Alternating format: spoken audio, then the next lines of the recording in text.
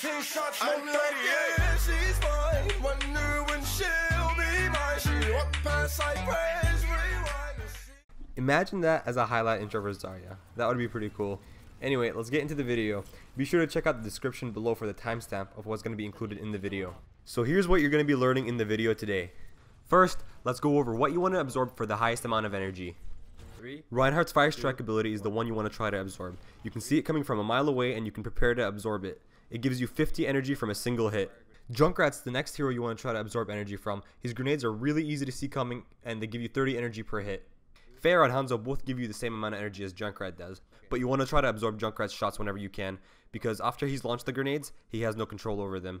It's really easy for Pharah and Hanzo to stop shooting at you once they've seen your shields go up. Junkrat, on the other hand, can't stop firing his grenades after he's launched them. Against the Roadhog, there's a window of opportunity to shield right as he hooks you. Once you do that, you'll most likely gain 50 energy, unless you're playing against a good Roadhog. And here's the trick with the right click. You'll want to have more than 50 energy because the explosions are bigger. You want to aim your right click right beside the target's feet. This will cause them to fly up a little bit and you'll be able to see where they're going. It makes it easier to aim your right clicks all around.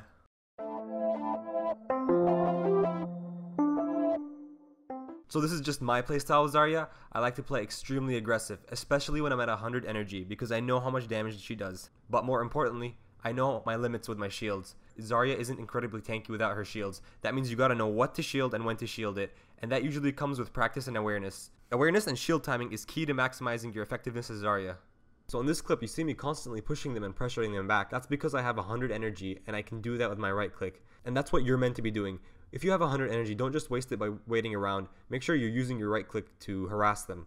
90% of Zarya is managing your shields correctly to have high amounts of energy within the match. So if you're hovering around 35 to 40% energy, you're on the right track. Here's an important thing about Zarya's shields you should know. Her shields only absorb burst damage, and the threshold for that damage is 200. That means ultimates like Reaper or Pharah won't get absorbed completely. They'll absorb the initial 200 damage and then you're just going to take all of it to the face. So the next time you come across a Reaper or Pharah that's ulting and you think, I got this, think twice. D.Va has one of the easiest ultimates to absorb. You can see it coming, there's a huge exclamation point coming at you. All you have to do is shield yourself, and sometimes you can shield your teammate in case they have nowhere to run. Ready? Both Tracer and Junkrat have easy ultimates to absorb. You can see them coming and you can hear them coming. So it shouldn't be much of a problem.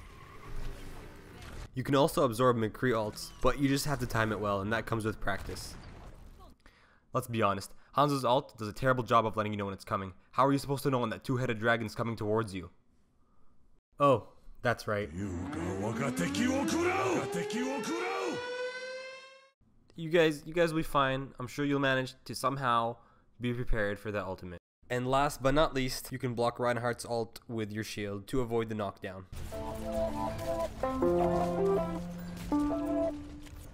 Timing your shield is very important. It's where you get all your damage from. So if you pop your shield and no one hits it, you're just going to miss out on 10 seconds of where you could have done damage.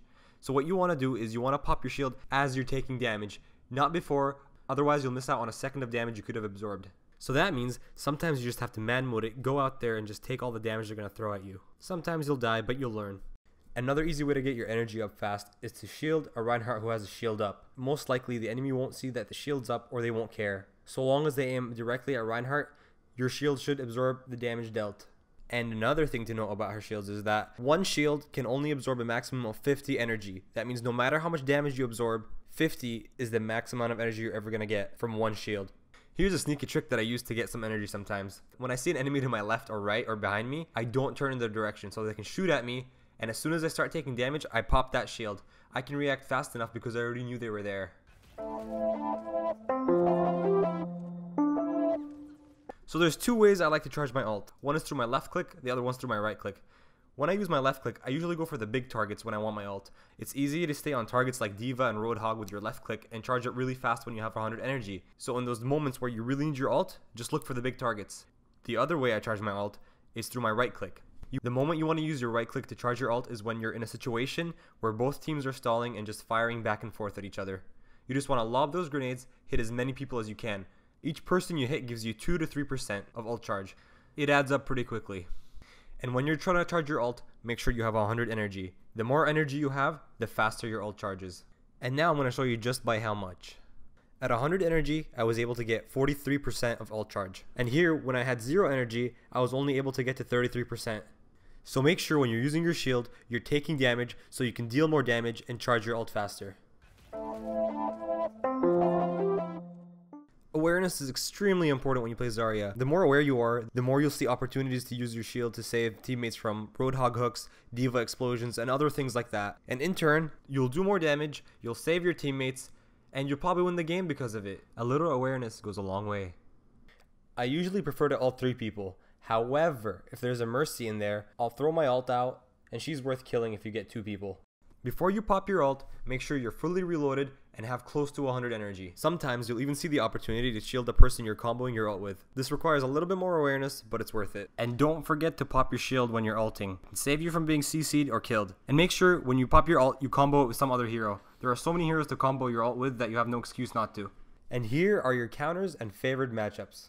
So Pharah, Tracer, Hanzo, and Widowmaker all fall under the same category for the same reason. They're hard to catch, they're hard to reach. A Tracer is too fast for Zarya to kill. When Pharah is airborne, you can't reach her with any of your abilities. A good sniper will either be at high ground or long range, so you don't have any way to kill them. Against the Reinhardt, it's more of a skill matchup, but if he does charge you, you're most likely going to be dead if you don't have your shield up for it. Reaper and Bastion counter you because of their damage. Their damage output is so high that your shields do nothing against them. They will mow you down as soon as you get close to either of them. Diva, Roadhog, and Winston are the targets you want to be going for.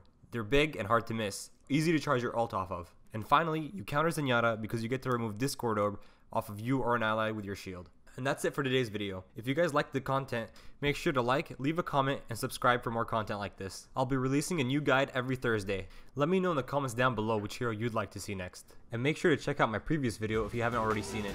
Thanks for watching, guys.